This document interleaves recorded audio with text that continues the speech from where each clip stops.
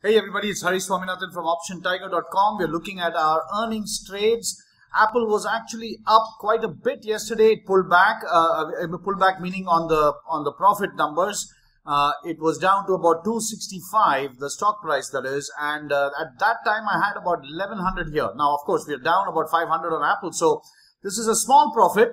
And Apple is very strong after earnings, and so I don't want to keep this on for too long. We have 4 days for expiry.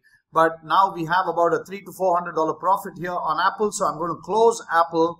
And NVDA made a very big move yesterday, as you can see, about $8, $9. And so I was suspecting this could happen.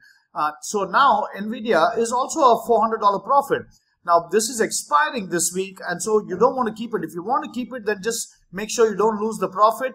Or you could even move it to the next week. But I'm going to close it and take a $400 profit both on Apple as well as NVIDIA.